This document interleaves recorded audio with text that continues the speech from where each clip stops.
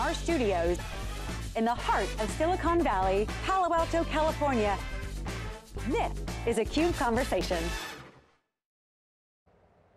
Hey, welcome back everybody. Jeff Frick here with theCUBE. We're in our Palo Alto studios today to have a CUBE conversation with a really exciting company. They've actually been around for a while, but they've raised a ton of money and they're doing some really important work in the world in which we live today, which is a lot different than the world was when they started in 2010. So we're excited to welcome to the studio. He's been on before, Mohit Lad. He is the CEO and co-founder of ThousandEyes. Mohit, great to see you. Great to see you as well, thrilled to be here. Yeah, welcome back. But for people that didn't see the last video or not that familiar with ThousandEyes, tell them a little bit kind of what is ThousandEyes all about? Absolutely, so in today's world, the cloud is your new data center, the internet is your new network, and SaaS is your new application stack.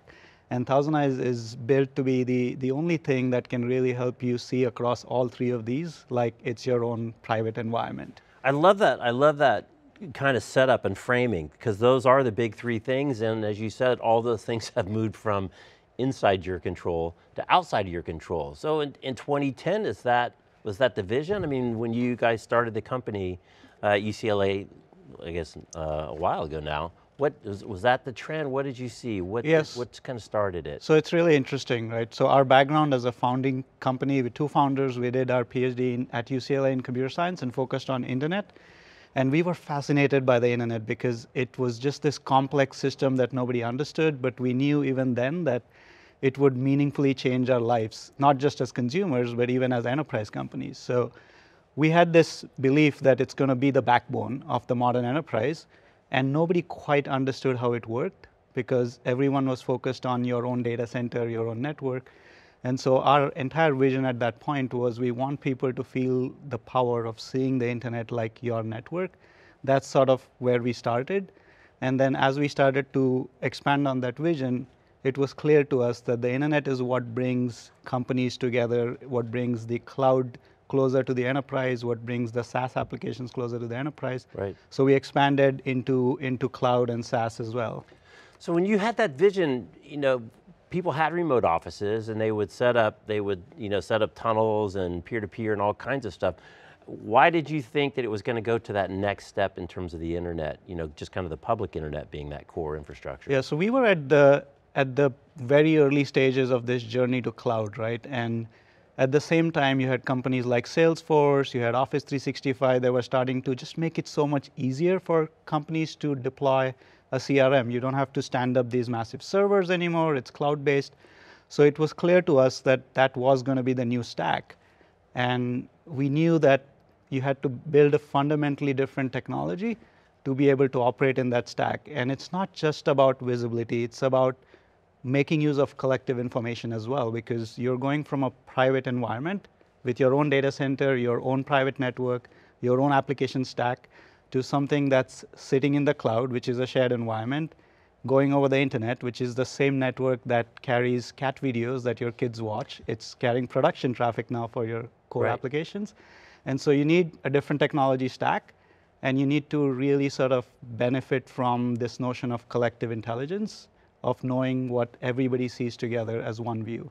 So I'm curious, I think Salesforce was such an important company in terms of getting enterprises to trust a SaaS application for a really core function, which is sales, right? I think that was a significant moment in moving the dial. Was there a killer app for you guys that was, for your customers, the one where they finally said, wait, we need a different level of visibility to something that we rely on that's coming to us through an outside service? So it's interesting, right? When we started the company, we had a lot of advisors that said, hey, your position should be you're going to help enterprises enforce SLAs with Salesforce. And we actually took a different position because what we realized was Salesforce did all the right stuff on their data centers, but the internet could mess things up, or enterprise companies that were not ready to move to cloud, didn't have the right architectures, would have some bottlenecks in their own environment because they're backhauling traffic from their London office to New York, and then exiting from New York, going back to London, so all this stuff, right? So we took the position of really presenting ThousandEyes as a way to get transparency into this ecosystem. And we believe that if we take this position of we want to help both sides, not just the enterprise companies, we want to help Salesforce, we want to help enterprise companies, and just really present it as a means of finding a common truth of what is actually going on. It works so much better. Right. So there wasn't really sort of one killer application, but we found that anything that was real time, so if you think about video-based applications or any sort of real-time communications-based, so the WebExes of the world, they were just very sensitive to network conditions and internet conditions, same with things that are moving a lot of data back and forth. So these applications like Salesforce, Office 365, WebEx, they just are demanding applications on the infrastructure, and even if they run great, if the infrastructure doesn't, it doesn't give you a great experience. Right. And you guys made a really interesting insight too. It's in all your literature. It's really a core piece of what you're about. And when you owned it, you could diagnose it and hopefully you could fix it or call somebody else to fix it. But when you don't own it, it's a very different game. And as you guys talk about, it's really about finding the evidence so everyone's not pointing fingers back and forth. To validate where the actual problem is, and then to also help those people fix the problem that you don't have direct control of. So it's a very different, kind of requirement to get things fixed when they have to get fixed. Yeah, and the first aspect of that is visibility. So as an example, right, you generally don't have a problem going from one part of your house to another part of your house because you own the whole place. You know exactly what sits between the two rooms that you're trying to get to. You don't run into surprises. But when you're going from, let's say, Palo Alto to San Francisco, and you have two options, you can take the 101 or 280, you need to know what you expect to see before you get on one of those options, right? And so the internet is very similar. You have these environments that you have no idea what to expect. And if you don't see that with the level of granularity that you would in your own environments, you would make decisions that you have no control over. So right. The visibility is really important, but it's giving that lens, like making it feel like a Google Maps of the internet that gives you the power to look at these environments like it's your private network. That's the hard part. Right, and then so what you guys have done, as I understand, is you've deployed sensors basically all over the internet, all at important POPs and important public clouds and important enterprises, et cetera, so that you now have a view of what's going on, and I can have that view inside my enterprise by leveraging your infrastructure. Is that accurate? Correct, and so this is where the notion of being able to set up this sort of data collection environment is really difficult. And so we have created all of this over years, so enterprise companies, consumer companies, they can leverage this infrastructure to get instant results. So there's zero implementation involved. Right. But the key to that is also understanding the internet itself. And so this is where our research background comes in play, because we did years of research on actually modeling the internet. So we know what strategic locations to put these probes at to give good coverage. We know how to fill the gaps. And so it's not just a numbers game, it's how you deploy them, where you deploy them, and knowing that connectivity. We've created this massive infrastructure now that can give you eyes on the internet. And we leverage all of that data together. So if, let's say, hypothetically, AT&T has an issue, that same issue is impacting multiple customers through all our different measurements. So it's like Waze. If you're using Waze to get from point A to point B, if Waze was just used by your family members and nobody else, it would give you completely useless information, right? So the value is in that collective insight. Right, and then now you also will start to be able to leverage ML and AI and having all that data and apply just more machine learning to it to even better get out in front of problems, I imagine, as much as to be able to identify them. So that's a really interesting point, right? So the first thing we have to tackle is making a complex data set really accessible. And so we have a lot of focus into essentially getting insights out of it, using techniques that are smarter than the brute force techniques to get insights out, and then present it in manners that it's accessible and digestible. And then as we look into the next stages, we're going to bring more and more things like learning and so on to take it even further. Right. It's funny, the accessible and digestible piece. I was just at a presentation the other day, and there was a woman from a CISO at a big bank. And she talked about, the problem of false positives. And in early days, I mean, their biggest issues was just too much data coming in from too many sensors and too many false positives to basically bury people so they didn't have time to actually surface the things that are a priority. So, you know, a nice presentation of a whole lot of data makes a big difference to make it actionable. It is absolutely true. And the example I'll give you is oftentimes when you think about companies that operate with a strong network core like we do, they're in the weeds, right? Which is important, but what is really important is tying that intelligence to business impact. And so the entire product portfolio we've built, it's all about business impact, user experience, and then going into connecting the dots at the network side. So we've seen some really interesting events. And as much as we know the internet, every day I wake up and I see something that surprises me, right? We've had customers that have done migrations to cloud that have gone horribly wrong, right? So the latest one I was troubleshooting with a customer was where we saw they migrated from their on-prem data center to Amazon, and the user experience was 10x worse than what it was on their own data center. Once they moved the app Once they moved to Amazon. Okay. And what had happened there was the whole migration to Amazon included the smart sort of CDN where they were fronting your traffic at local sites, but the traffic was going all over the place. So if a user was in London, instead of going to the London instance of Amazon, they were going to Atlanta, or they were going to Los Angeles. And so the whole migration created a worse user experience. And you don't have that lens because you don't see that internet portion of that. And that's what we caught it instantly, and we were able to showcase that, hey, this is actually a really bad migration. And it's not that Amazon is bad, it's just it's been implemented incorrectly. Right, and so you have to fix these things. And those are all configurations. There's all configurations, which is it's so very funny. easy. All the issues you hear about with Amazon often go back to misconfiguration, missettings, suboptimal, leaving something open. So to have that visibility makes a huge impact. And it's more challenging because you're trying to configure different components of this environment, right? So you have a cloud component, you have the internet component, your own network, you have your own firewalls. And you used to have this closed environment, now it's hybrid, it involves multiple parties, multiple skill sets. So a lot of things can really go wrong.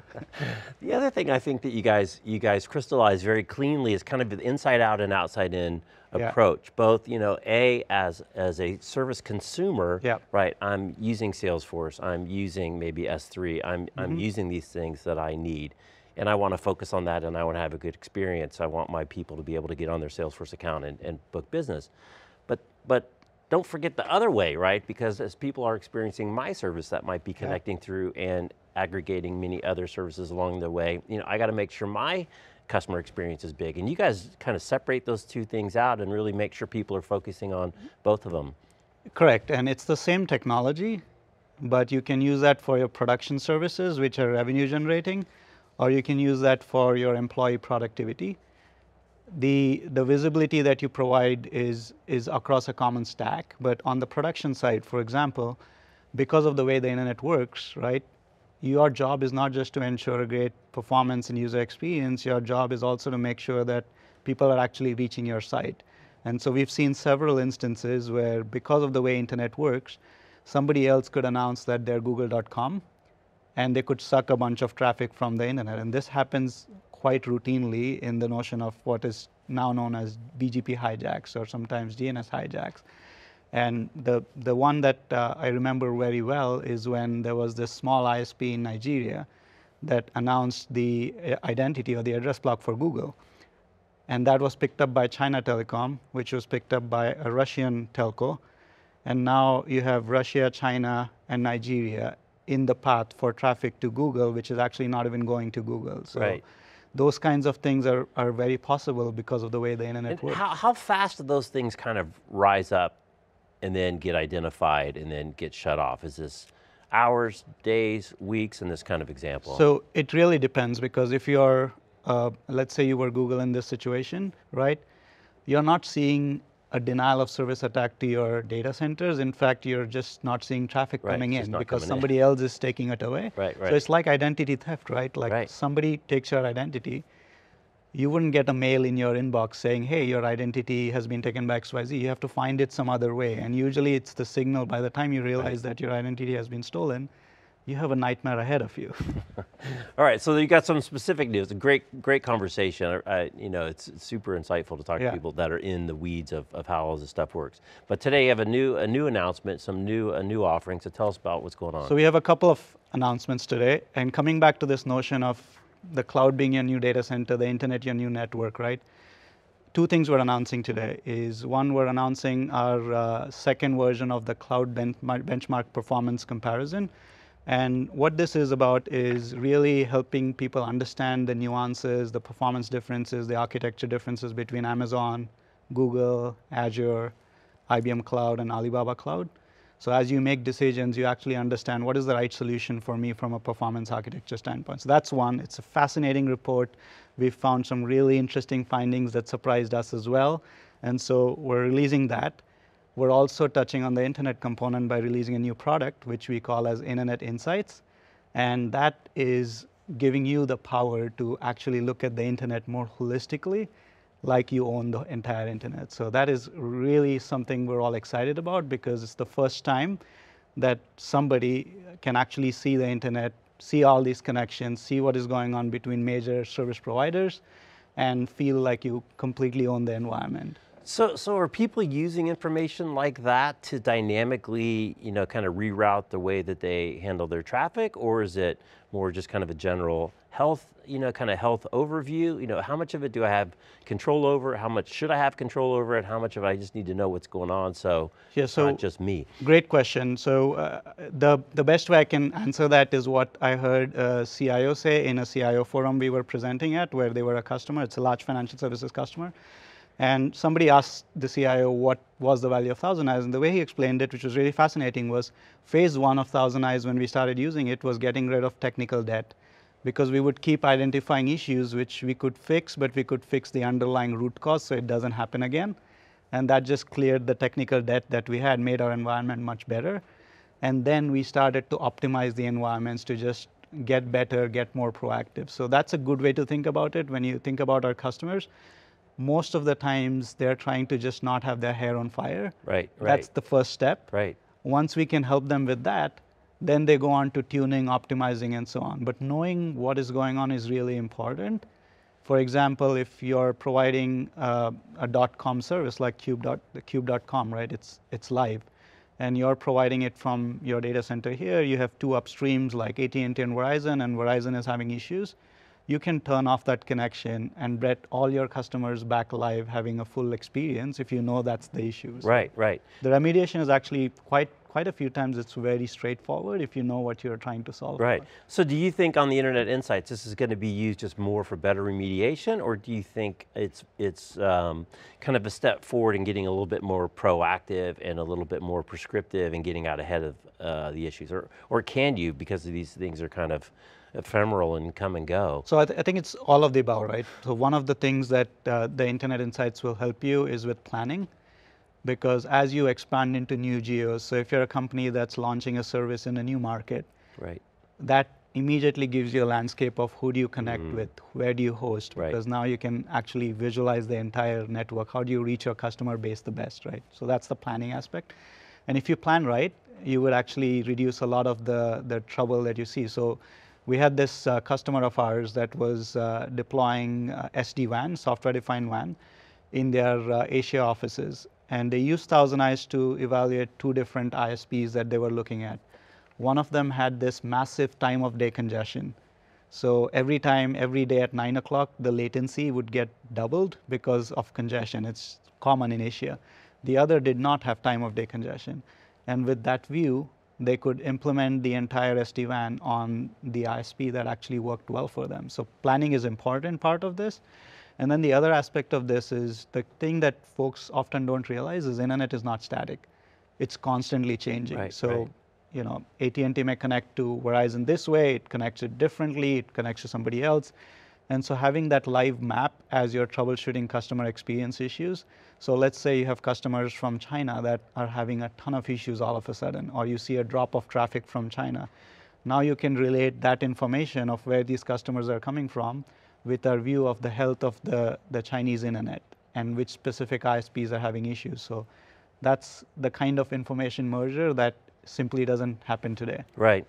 Well, Mohit, it's a fascinating discussion. We could go on and on and on, but unfortunately we do not have all day. But I really like what you guys are doing. The other thing I just want to close on, which I thought was really interesting is, a lot of talk about digital transformation. We always talk about digital transformation. Everybody wants to digital transformize it. But you really boiled it down into really three critical places that you guys play.